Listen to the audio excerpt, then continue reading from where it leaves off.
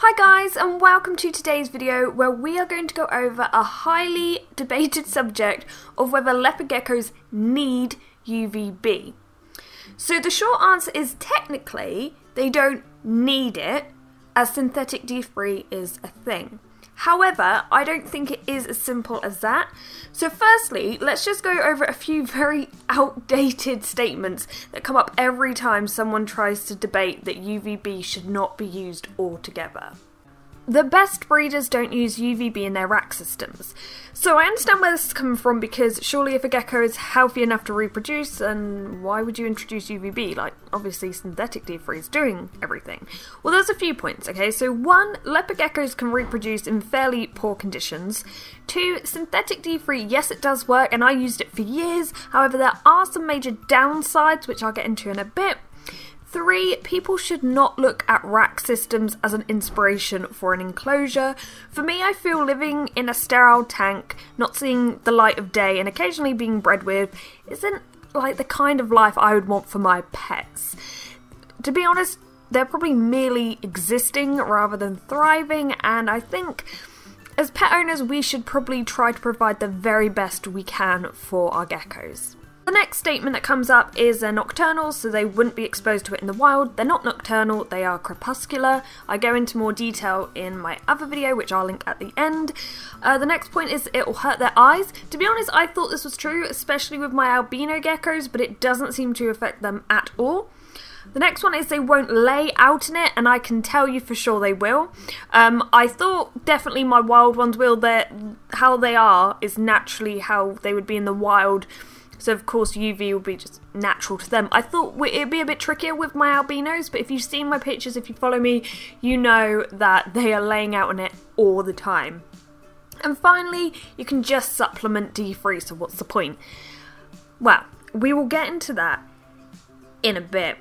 The funny thing is, I feel like I'm debating the younger me, because there's a video on my channel where I explain why UVB is not necessary, so it's like debating myself from a few years ago. And I did keep that video up because I didn't want you to think that I've suddenly changed my mind. I don't want you to know that I used to think like that. However, I may take it down because some people see my older videos first and they get really confused as to why 1 minute I'm saying you shouldn't use it and now I've changed. But to be honest, and the way I do things is if new information is presented to you is backed up by evidence, just saying no, I don't want to hear it, I'm not going to change, I've always done it this way, is just a worse attitude to have, especially in the reptile community, because I think even from 10 years from now we'll probably be doing something completely different, but it's all about progressing.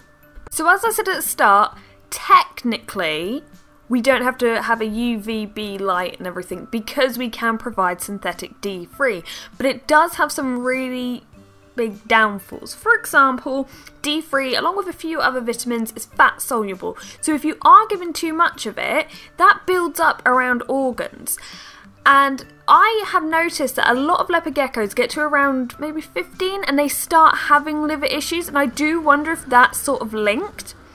Also, talking about dosing, it's difficult for us to really know how much they need. The good thing about using a light is a leopard gecko then gets to choose. Does it move closer to the light? Does it go in its hide? Does it just stick out a leg? What is up to the gecko? It knows itself, it knows what it needs. So dosage wise, we could be definitely giving them too much D3 or not enough. I also think a big thing to point out is the lack of knowledge around supplements when it comes to reptiles. It is infuriating for me to hear about people getting a leopard gecko and just not understanding what they're meant to be putting into the gecko's body. So they may just be providing calcium and D3 with every single feed, which is completely wrong. And that's what I mean, you can go so wrong with using synthetics. Next, I find multivitamins with synthetics in tend to lose their potency a lot quicker, and also it's just not a natural way for them to receive D3. It would be like us sitting in a room not seeing sunlight ever and just being given supplements to get vitamin D. So I hope that's cleared things up, because I know there's a bit of confusion, and obviously, as I said in this video, technically you don't have to use a light, but I definitely would recommend it. I'm just a person who has a bunch of reptiles. I'm not here to push a product on you. I'm not saying, oh, you definitely need to do this because you have to get this product, anything like that. I'm just saying, from my experience, I went for like maybe 10 years nearly using synthetics. Yes, they work, but having done more and more research, I can appreciate that actually a light is a better option with natural supplements.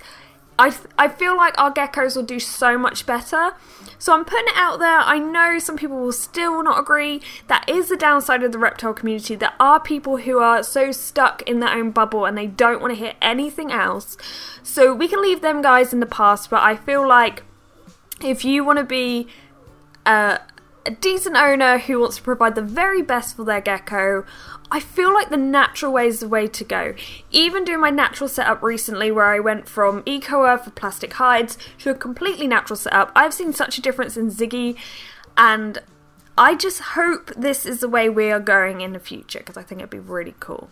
So, I hope you've enjoyed today's video. If you want to learn more about UVB, UVA, or the product I use, click the link here. And if you missed any of the cards throughout this video, remember you can always click the I in the corner and they all pop up.